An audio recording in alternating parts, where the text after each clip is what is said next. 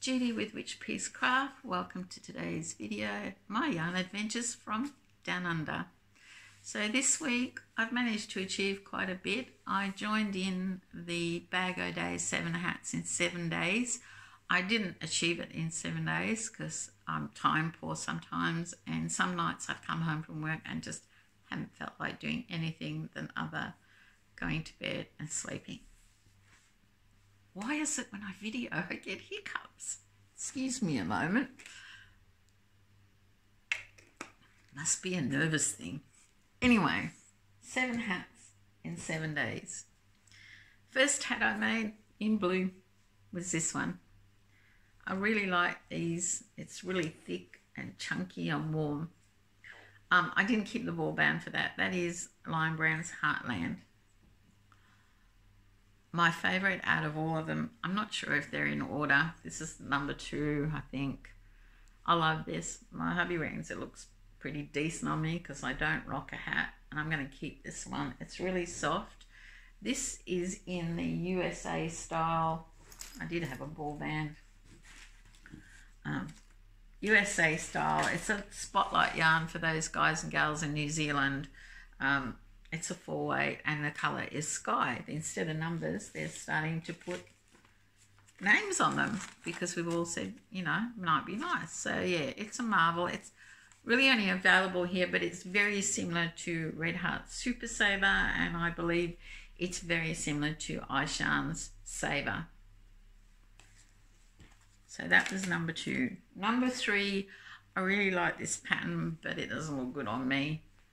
And this was Premier Everyday yarn in the DK weight. This is yarn that was sent to me by Janet LaPray. She sent me a couple of balls. I made a divine hat, my first divine hat, in this colour, and the colour is Wild Blue. Premier yarn. Number 3. Number 4, I really like this pattern, but my hubby reckons when I wear it I look like an old lady. It's really nice. It's a bobble stitch, which of course is hard on my hands, but I did enjoy it. It wasn't very long, and I made this for you girls in Australia and New Zealand. Spotlight's Marvel Denim Effects 12 ply. No, I do not recommend this yarn. It split really badly. Next to Lime Brown Scarfy, this would be the second worst yarn I have ever used. It split shocking. I will never use it again, and unfortunately I have 2 balls in pink in my stash. I don't know what it knits like, but as far as crochet goes, it gets the flick. It's terrible.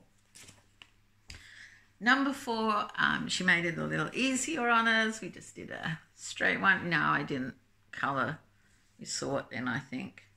Colour control it. I just let it go. This was Premier's Sweet Roll. I bought this colour to check to see if it was right for a project, and it wasn't. I only bought 1 ball to check it out. And it is colour Blueberry Swirl, and it was a sweet roll. It's a lovely yarn. I love sweet rolls. They're really nice too, even the ones you eat. I then skipped number 6 because I didn't have 2 blue contrasting yarns that would work, and made number 7. Just discovered I haven't sewn the ends in. I love this. I love this pattern. I'm sorry, it's in navy. It's in Vanna's Choice. I've had this yarn for about 3 years sitting in my stash. Navy, Lion Brand's Vanna's Choice. I love this pattern, and yes, I will sew that end in.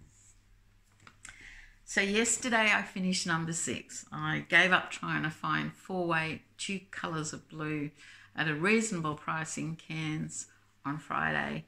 I thought, forget it. I'm just going to use what's in my stash. I did have some Spotlight USA style yarn in pink and cream, but in my haste to do it, I didn't realise, so I got about here, that I'd used a really small hook.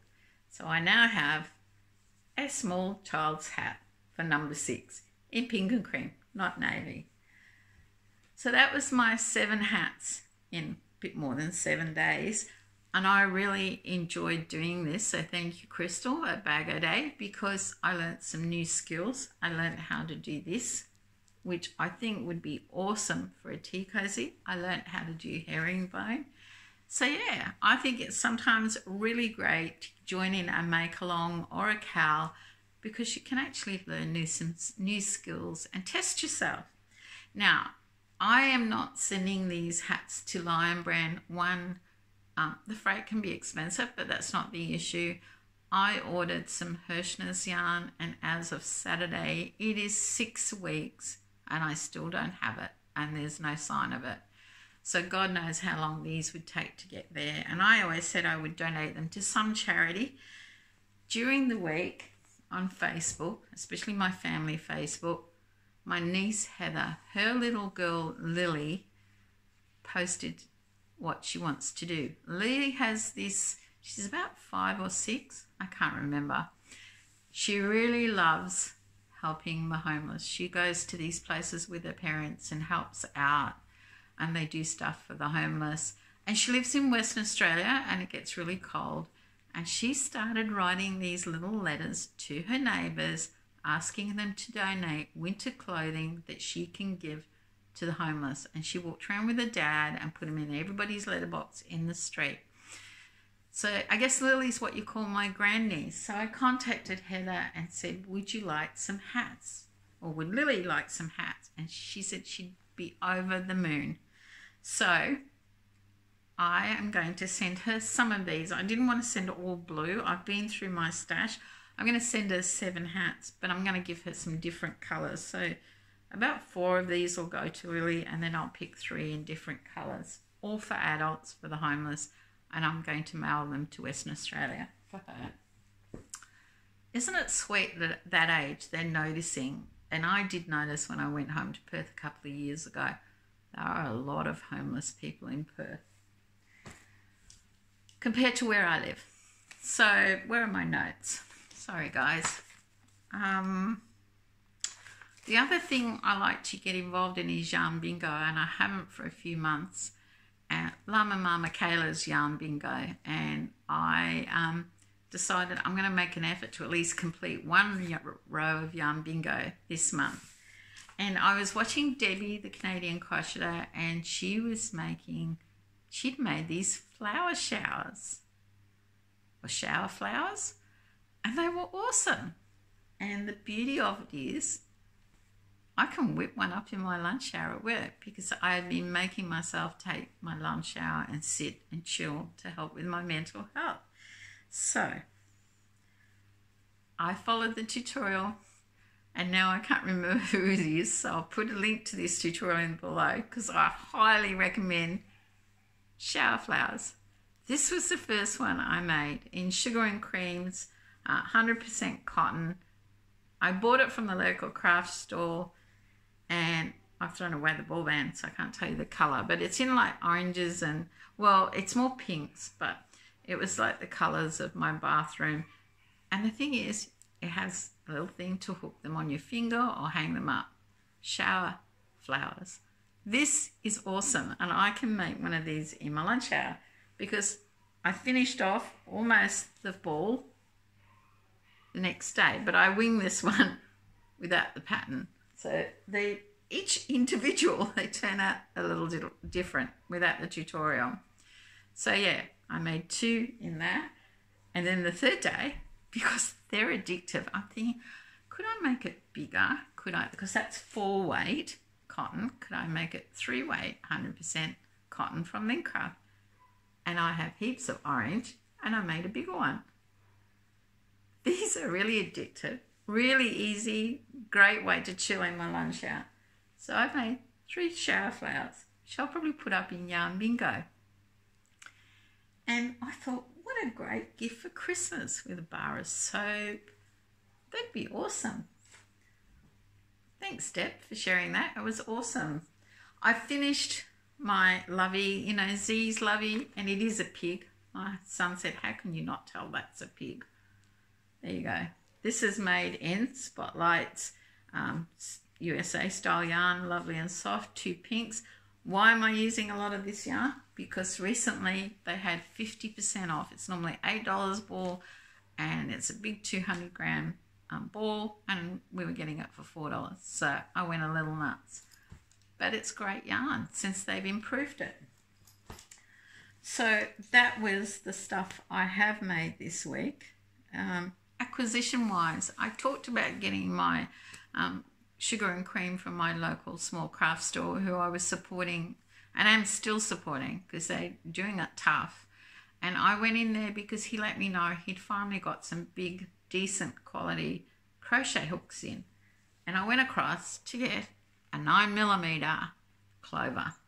He sells them at a great price. If I had this shipped up online, it would cost me more than it cost me to walk across the road from work and buy it. And I got one off him. Because last year I bought a hat pattern that needs a 9mm and I could only get a cheap one. And when I tried to do it, it was just shocking. So I'm hoping with a quality 9mm hook like Clover, I'll do a better job. But while I was there and paying for it, on the counter was this handmade bowl cozy. Now, look, it's horses. My family are horsey, but I'm not. But it's oranges and browns, which is great for my kitchen. It's 100% cotton, even with the padding lined as cotton, because the lady who made it was there. She teaches sewing at this little craft store, and she's been making them and selling them. And I thought it was a bargain. She's selling these for $10. Isn't that great? I may buy some more. She only had about 3 on the counter, but I said to her, these are my kitchen colours. And yeah, if she makes more, at $10, I'm going to buy more. A great bowl cozy, which got me thinking about making a crochet bowl cozy and seeing the difference. So that was an acquisition. So I have been working on my 80s kids project. I originally showed you all the yarn I bought for this thing I was going to make and said no, I wasn't going to make that anymore because it required a lot of detail sewing on the front. That's what it was, a jumper. Ice cream soda, but I didn't realise a lot of the pink, the white had to be hand sewn, and I'm not that great. I thought it would be all knitted in. I was rushing. But that's what it was. But I'm not making that. I've started something else, which brings me to why I had to get another acquisition. This is my favourite little project bag to take everywhere with me. And it has 4 eyelet holes, and this is my 80s kids pattern in there. At the moment, I'm knitting with 6 balls of yarn. It is a bit of a mess, but it is progressing. And I love that bag. And I had a $10 birthday voucher from Linkcraft where you get those. So I went and bought another one in purple. That's why it's great when you're doing multiple balls of yarn because you can feed them through. They do still get tangled, but not as bad as if you were doing them individually. I haven't come up with a better way, but I bought another one and used my $10 voucher. So that was my acquisitions for the week. I nearly said month. I actually bought some yarn online. I'll show you when that comes. I was sitting here bored the other night and thought, I might get that. So that was my 80s kids pattern underway. I'll show you closer or when it's finished the pattern and the story behind the pattern because there is a bit of a story.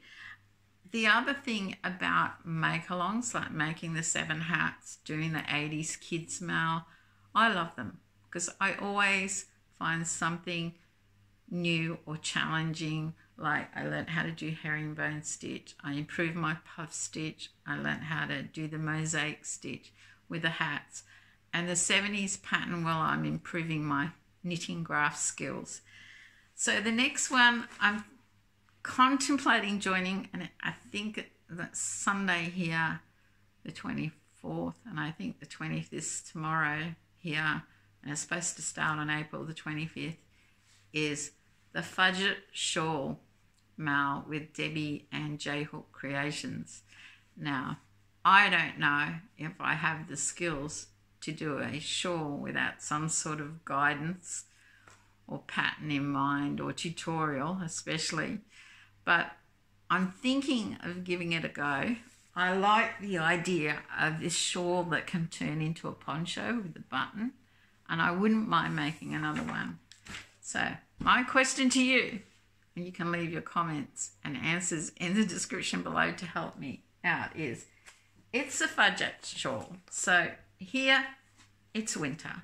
It won't be winter very long, but I have this, which is the same as those Cairns cakes. I have almost 2 balls of this Rocky Road colours. Do I do it in this, or it's like spring, summer up in the northern hemisphere, and I've never used landscapes, and I have this, what colour is this called? Metropolis colour, black and greys, and then I have the plain silver. I have about 4 balls of this, and this takes a 6.5mm hook. I've never used this. Do I do my fudget shawl in this, or do I do it in this? I'm leaning towards the Cairns cakes because I've used them before, and I'm not sure I'll ever finish it because it requires a bit of skill just to, what do you call it, free crochet. But yeah, let me know what you think I should do it in. Landscapes or Cairns cakes, Rocky Road or black, greys and silvers. I'm not sure that will be enough to do this size. But anyway, that's a Mal make along I'm going to try. If I do a finished project, you'll get to see it. But I'm going to give it a go. I haven't had a lot of time. I am time poor to watch a lot of videos. So if you haven't seen me comment, don't think I'm ignoring your videos or I've forgotten you. I have played catch up on people's channels who needs watch time. And I have found a new channel. She made a comment on my video and I went to check her out, and she's from down under. I'm on the East Coast, she's on the West Coast. Now, the name of her channel is Colours of the Outback. Her name is Mel, and she lives in Rockingham, where my husband's parents used to live when they were alive. So there you have it. She has 7 subscribers, guys. She's put out 3 videos. One's an introductory video on the things she does, and she's far more talented than me, rest assured. So please, I'm going to leave a link to her channel in the description below. Please check her out. We need more crafters doing podcasts from down under. Having said that, and I'd lost track of this one for a while. You know what YouTube's like, suddenly notifications stop. I was still subscribed and suddenly it popped up and I went, oh, Michelle's Makery from down under, across the ditch in New Zealand. Yes, she's been going a while, and last time I watched one of her videos, she had 153 subscribers. She makes awesome stuff. One of her videos I managed to catch up with last week, maybe early this week. She had all these different shaped squares, and she had done the Terry from Yarn Joy Terry's blanket where you put the different size and shaped scraps together, and it looked awesome. So please check out Michelle's Makery across the ditch in New Zealand. You'll love her accent. So there's 2 channels for you to check out with really low subscriber numbers. You're going to love Mel from Rockingham. She's so sweet. Colours of the Outback, Michelle's Makery. Can't say it enough. My week in summary, a bit mentally stressful, not just work. My car was booked into a service. I've had a few little issues with electronic ignition, and I called, oh well, guess what we call here? I did my Nana on Thursday. It's not so much the guys that fix it, it's the admin guy who checks in and out and tells them what's wrong with it. He, for want of a better word, he's a little emperor running an empire. And in the end, I said to him, I did my Nana. I said, because I'm not a mushroom and I don't appreciate being fed bullshit, which is what he did, because it's still not fixed and has to go back in Tuesday. And I've said about that. On the same day, I was stopped in the street by someone who 5 years ago gave me extreme mental health issues that I was sent to a psychologist to talk about them and get over them. He jumped out in front of me and asked me to go for coffee, and I thought I would freak and just go to pieces, but I didn't. I just, was polite and wished him well and went on my way. I guess the proof is in the pudding. I was never a big believer in psychiatry and psychology and therapy, but I must say what they did for me back then worked. It really worked, because I didn't get anxious, I didn't get angry, I didn't want to flee, like they say, fear or flight. I just was polite and walked away. So yeah, if you're having some mental health issues, talk to someone, anyone. Believe me, it helps when it's a stranger and not a family member or a friend, because you're more free and open. And it helps when they're a professional, because it's confidential. But there you have it. I'm still in May having happy thoughts. No matter what happens, I am having happy thoughts, even if I do my nana. So guys, I hope you are staying well, take care of each other, and make sure you take time to have one crafty day. Bye for now.